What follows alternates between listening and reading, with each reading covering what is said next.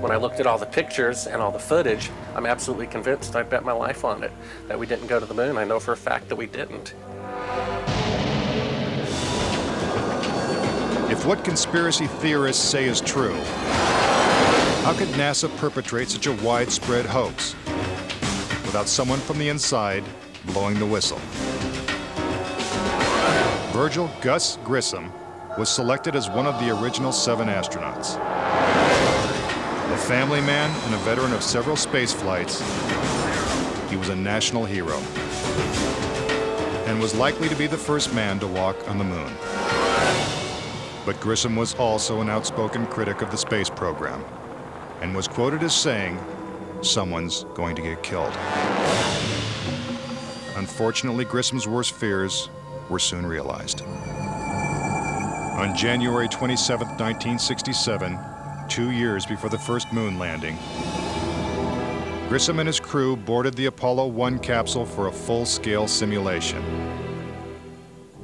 The problems began almost immediately. First, the capsule's communication systems failed. You copy? No, I didn't read you, Chuck, at all. I can't read you, Chuck. You want to try the phone? Hey, how do I get the moon? We can't fly between 3 buildings. I can't hear a finger's way. Suddenly, the capsule burst into flames with the astronauts sealed inside.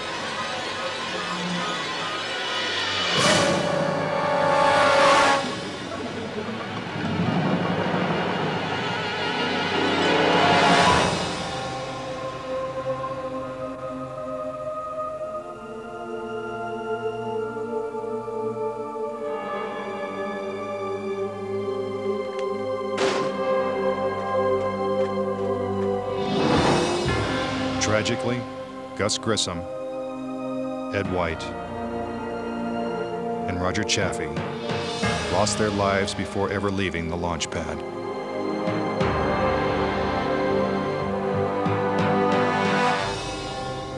Gus Grissom's family believes the Apollo 1 fire was no accident.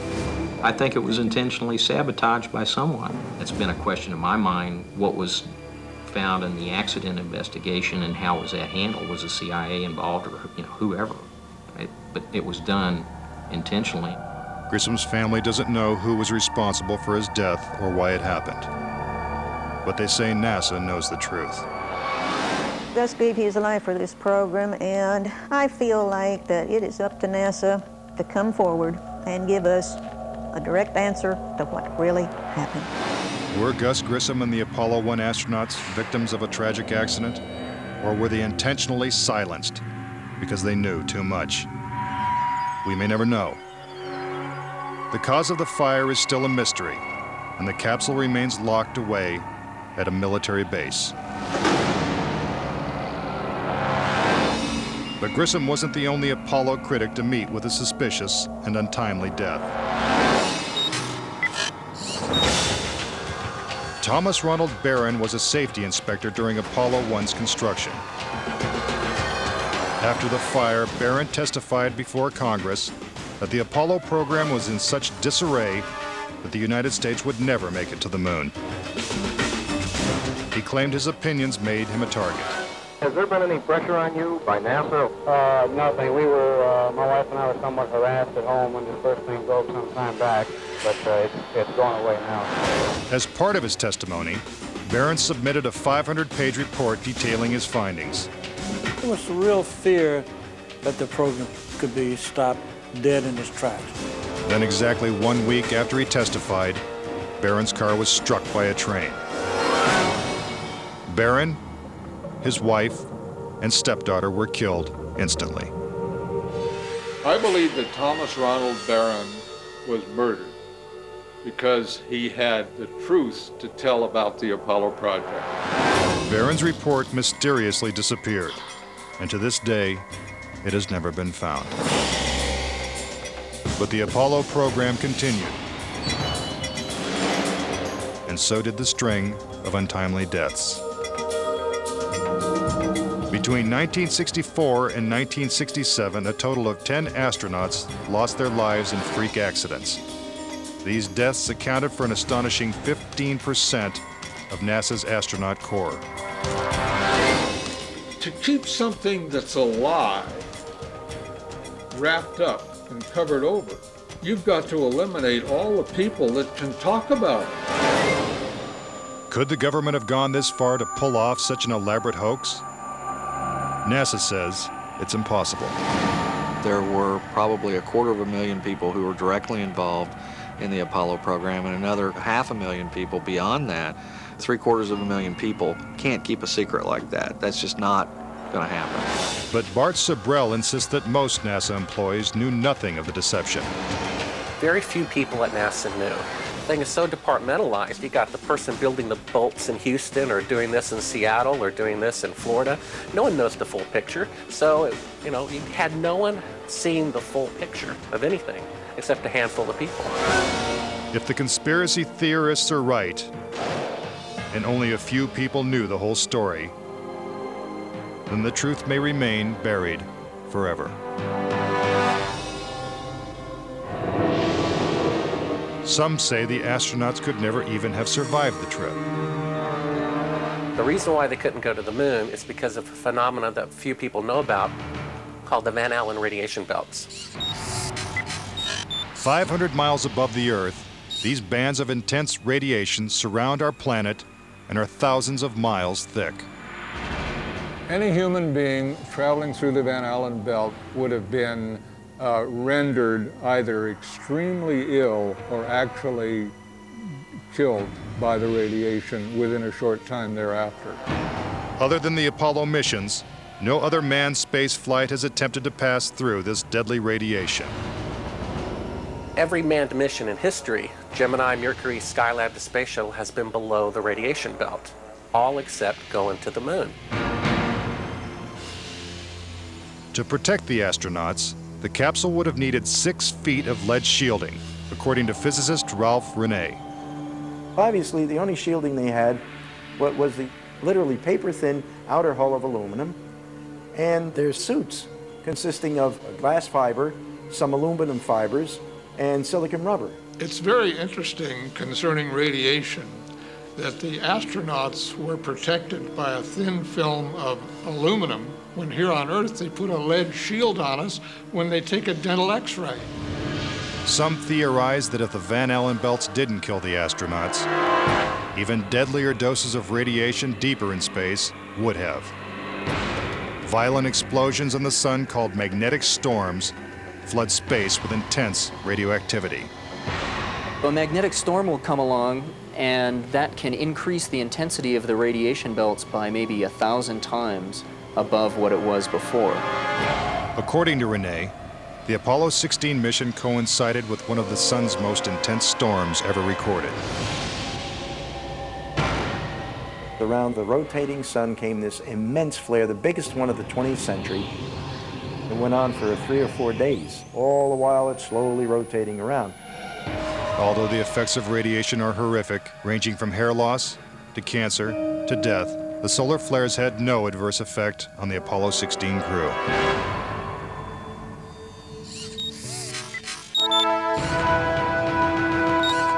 NASA had another problem, and one is that the moon's surface is totally inhospitable to man.